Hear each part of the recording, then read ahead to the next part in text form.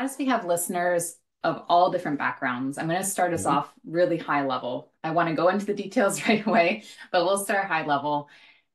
I think most people can understand that buildings use energy, but I don't think many people understand how much demand that buildings actually place on the grid and energy demand. So, can you help Mhm. us understand that a little bit more? And then maybe directionally, do you feel like this demand is just going to get more and more challenging? Yes, but absolutely. So according to the Department of Energy in the US, there's plenty of data about the energy market. It's actually 74% of electricity. Okay, it's not just energy. If you look at energy, there's other obviously forms of energy, but we're just looking purely electricity. It's 74%. And why is it important to focus on electricity? Because we're in the electrification era, electrify everything, right? Yeah. Heating, transportation, etc. And most of the charging, if you're talking about EVs, is done in a building. It could be a parking garage, could be your home, could be your office, could be somewhere. There's some in the public space, but it's mostly going to be in buildings. Heating will become electric as well, right? So Right. that's the goal. The idea is to electrify everything and then make sure that the electricity is generated from clean sources. So today we're at 74%. We're probably going to get much higher than that as this, trend continues on electrification. Um, and we have some new loads coming on, like think about data centers and AI Right. and what that's going to bring on. So, people are talking about building nuclear plants just to supply the electricity requirements, and these are also some forms of buildings. So essentially, Mhm. the built environment will account for the vast majority of energy consumption. And so, obviously, kind of leading to the next stage is kind of what do we do about that? Like, what tools are there for buildings to manage that energy usage in the most efficient and environmental way? Absolutely. And from a lot of the research, it sounds like energy storage, is really one of the solutions. So, how can the idea of, or the concept of storage, and certainly the technology, help with this increasing demand? Yeah.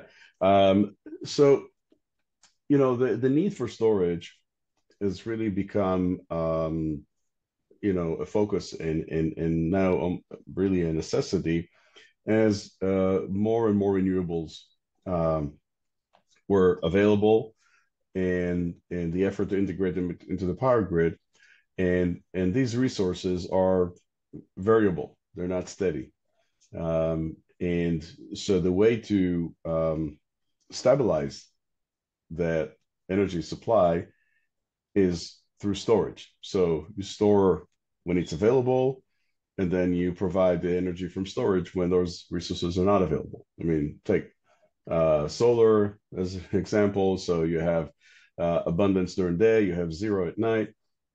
Store as much as you can during the day, and that will and use the stored energy at night. If we take California, for instance, there's plenty of days in the year today that 100% of the consumption is made from solar, even at a surplus. Mm. On the other hand, uh, when you come to the peak hours, which is like between 4 and 9 p.m., the sun is going down, demand is going up. You have that daily ramp up phenomena. And then you start to use all the peaker plants, all these inefficient gas turbines that just work a few hours a day, and therefore they're least efficient and most polluting. And that those account for very significant portion of most of even of the carbon emissions related to electricity production.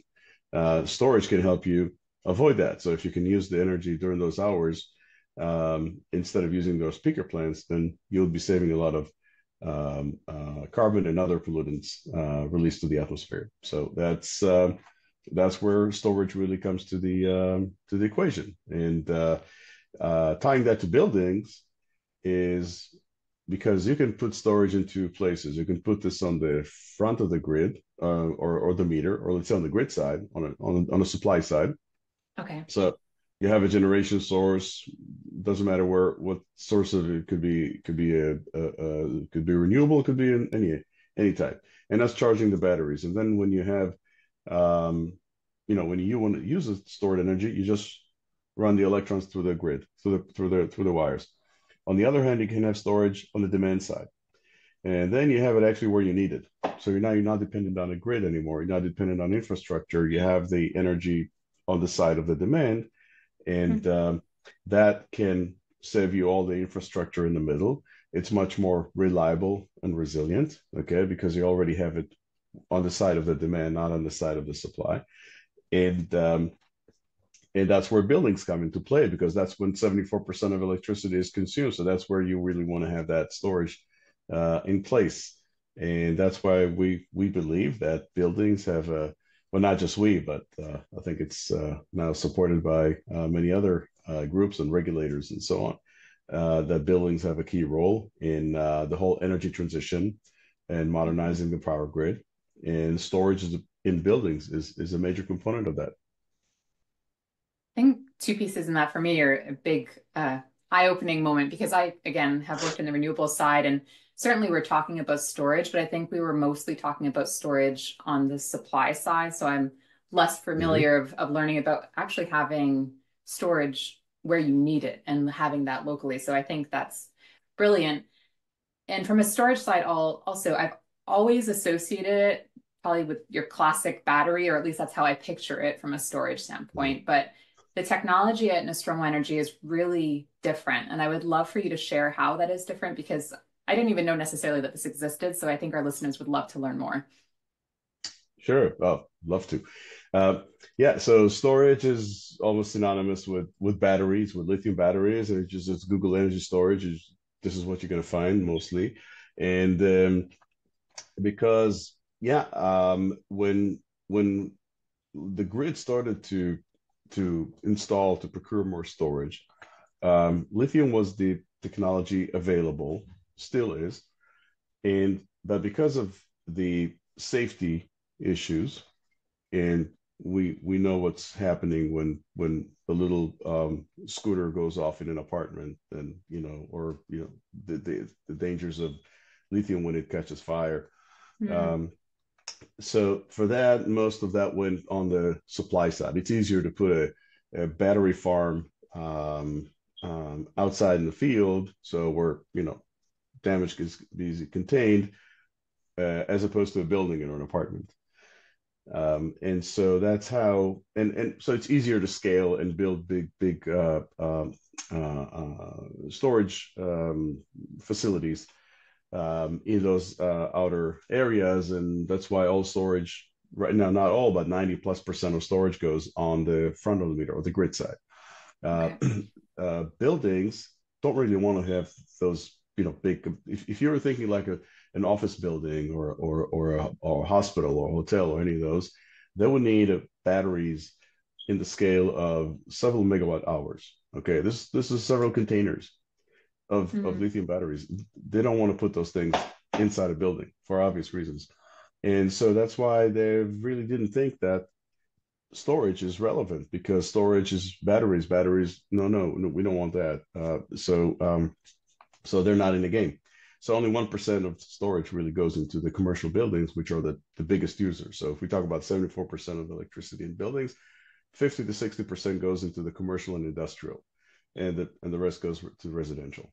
Hmm. So the safety, the regulatory barriers, regulatory in the sense of like fire codes and those kind of things, which make the installation much more complicated, expensive, etc.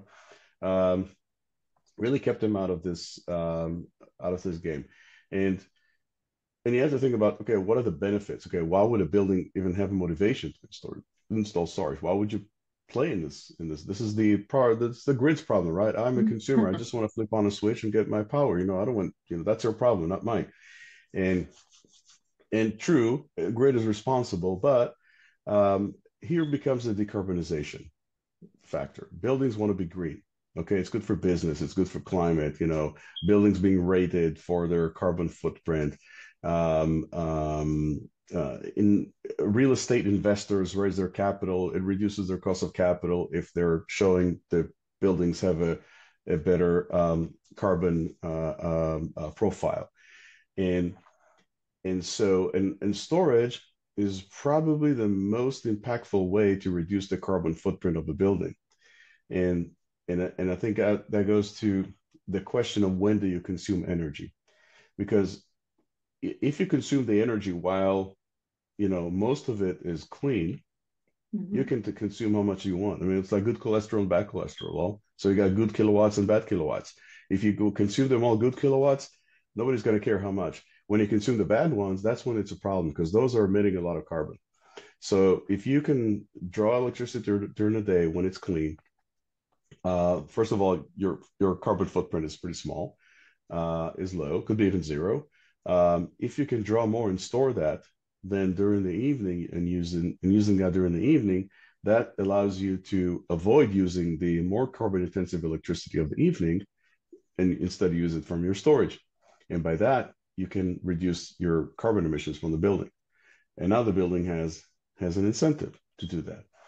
Um, the other incentive is that electricity costs are starting to climb rapidly. Part of that because of the energy transition. There's more infrastructure to be placed. Sources are less reliable. Again, that's the nature of renewables, and, and that brings us more costs to the power market. And we see that reflecting on the prices, on the consumer prices. So how can you save energy costs with storage? Same thing. If you have a time of use tariff, which is in most states you have, um, then you have peak prices and off peak prices, and you can store your energy during off peak prices and avoid using it during peak prices. You're playing this arbitrage, and you're able to reduce your energy costs. So buildings now are Mhm. getting a big benefit from installing energy storage, and it's getting more interested. Um, and then comes the question of the technology, okay? Because lithium is, like we said, is a problem from a safety perspective. Um, and so looking at safe technologies, and this is the category that we're in, thermal energy storage, specifically for cold energy, is a completely safe category. We're not the only ones who are doing it, but we have engineered it in a way that almost every building can install that. Mhm. First, let's talk a little about what thermal energy means, and then we can, how the practical side of that. So about 50% of the energy in a building goes for thermal conditions, heating and cooling. We're taking care right now of the cooling side because this is what's using electricity. Okay, heating is still mostly gas. Uh, and cooling uses in big buildings machines called chillers. Chillers are huge machines, big compressors that what they do, they cool water down to like 45 degrees Fahrenheit. That water circulates throughout the building. We talk about hundreds of tons of water that circulates in the pipes of the building, goes to every space in the building. There you have some fan coils that blow air over those water coils, and that's how you get your air conditioning, and then goes back to the chiller room to be recooled again. That takes about half the electricity that the building is using. Okay, that's the biggest use of electricity in the building. If you can store that energy and provide that instead of using chillers, have a device that stores cold energy and cools that water instead of using a chiller, you can drop the consumption of the building by half when you supply that cold energy from this storage device. And that storage device is what Nostromo is doing. We call it the ice brick. Okay. It's called ice brick because we store it in water. Water, um, when it freezes, changes phase from liquid to solid. Mhm. It stores a tremendous amount of energy. It's 80 times more energy than the energy you use when you just change the temperature. It's just the rearrangement of the molecules from a liquid form to a solid form.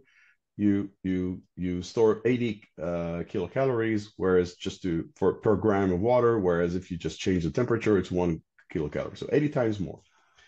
And we use electricity to freeze that water during off-peak hours or during we have a surplus renewables, so it's in a cheap and a clean way. And then when you want to use the energy, let's say you're on peak prices or your high carbon footprint electricity, instead of using a chiller, you just use those ice, cold energy in the ice, and use that to cool the water of the building instead of using electricity. Sounds like very simple, but the engineering is a little more complicated. You want to do this very efficiently. You want to do this in a compact way. How do you install this in the building? There's a lot of practical challenges in doing this, and that's where our technology has been pretty successful in engineering this concept in a way that every building can be can have it. So Well, I that was a long appreciate you distilling it. answer. No, but I appreciate you distilling it to that level. And I know you're saying it sounds overly simple, but I think that's what's needed is that level of description for everybody to understand. And I work with a whole department of engineers, and I know it's never that simple. So I appreciate you distilling it to that level. And this might be a dumb question, but is the water that you have in your technology, is that something that you're constantly sourcing, that there's a faucet on and this water is coming in, or do you single source it when you install it? It is the one time that it's there. And I'm really asking the question, I'm thinking of a facility that I was talking to recently. They have a more classic storage, but they're in a very water strapped area. And so I'm Mhm. wondering what that looks like from a water sourcing standpoint. Right. No, it's a closed system. So you fill it once and those cells are good for, 25, 30 years. And once you replace them, you can water your plants. It's like nothing, nothing goes away, nothing spent. There's no water waste at all. Very interesting. And the next time I see my ice cubes melting, I'm going to think about all the energy that's being produced there.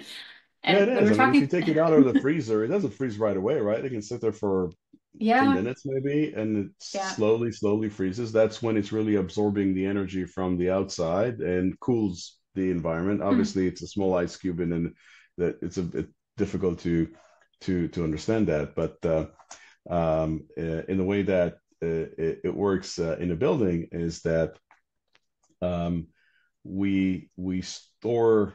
I mean, we have these devices called ice bricks, and inside each one of them, there's hundreds of small capsules that contain water. Just it's regular tap water, but we add some ingredients to the water to accelerate the freezing. So it freezes very efficiently, just using less energy. There's this concept of round trip efficiency in energy storage. So what is your losses? I mean, you don't make energy when you store it, right? You lose. So if you have like a 90% round trip efficiency, you mean your losses are 10%.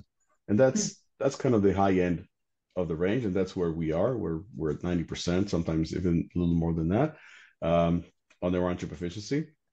And those capsules with the water, there's a coolant that flows between those capsules, and the coolant kind of extracts the cold energy from the capsules as the ice melts, and then there's a heat transfer, sorry, a heat exchanger, which is like a big radiator that you have the water from the building coming in, our coolant coming from the other side. They exchange that temperature, and the water is cooled and goes into the building back without having to operate the chillers.